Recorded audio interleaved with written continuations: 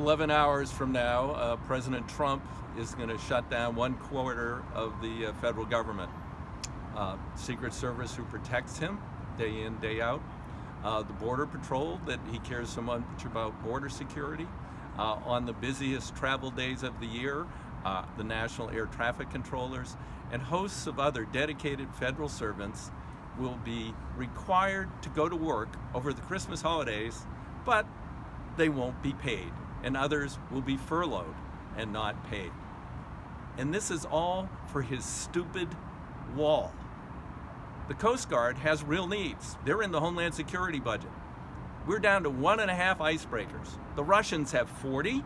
The Chinese have more than we do, and they're building them quickly because of all the disputes that are going on in the newly opened waters because of climate change.